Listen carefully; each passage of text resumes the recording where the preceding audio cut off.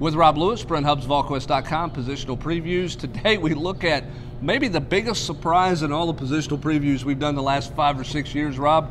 There are names that you know on the defensive line who have proven themselves, and there's a bunch of them. Whereas all these have been, can they get it? Can a freshman come in? What kind of impact can a freshman make? That doesn't have to be the case with this defensive line. What a luxury. Tennessee's got an SEC defensive line. It may not be, I'm not saying it's the best defensive line in the league, but it is a quality SEC defensive line, and not just the first team. I'm talking 2 deep and even 3 at some positions.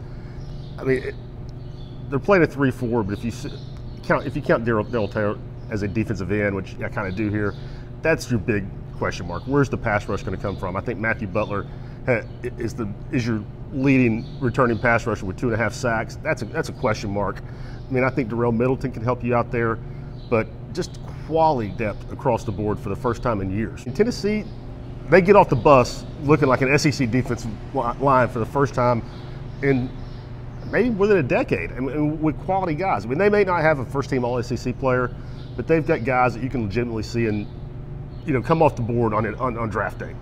Next year. A bunch of them. Yeah, they certainly do. And Middleton's a guy who we saw it in the Alabama game. He had that one series where he took over. Whenever he decides to put it all together, he can be a really good player. You got just bodies. You can rotate heavy. You got Greg Emerson, who came on at times late in the year. Butler, who you mentioned, did a bunch of dirty work for Tennessee, moving forward in there. You just got so many bodies that Jimmy Brumbaugh has. I think the bigger question is, can Jimmy Brumbaugh figure it, without having a spring practice to get to know him, can he figure out what makes all those guys work? What buttons to push with Darrell Middleton to make him at his best? Same for Greg Emerson.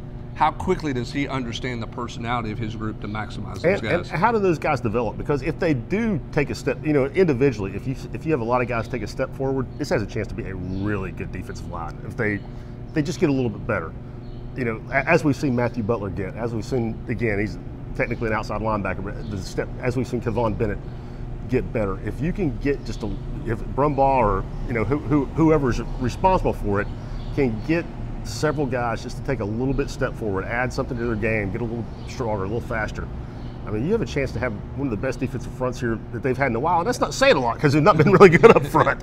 And I'm not outside of Derek Barnett individually being a great player. Tennessee, that's been a weak link for this program for a number of years. Well, it's interesting because this group is no longer about just survival. It is literally about making plays. I think they spent the first part of last year just, hey, hold up a gap and let linebackers or other guys come fill those gaps. I think there's a real expectation for some guys to really become playmakers. The question is, will they take that next step under Jimmy Brumbaugh? He has got, of all the 19 defensive line coaches it seems like they've had here the last 10 or 12 years, he's got the best group to work with in terms of guys who have experience, some talent to build off of any coach who's come in and inherited that situation. What can Jimmy Brumbaugh get out of those guys? Hopefully we'll find out this fall.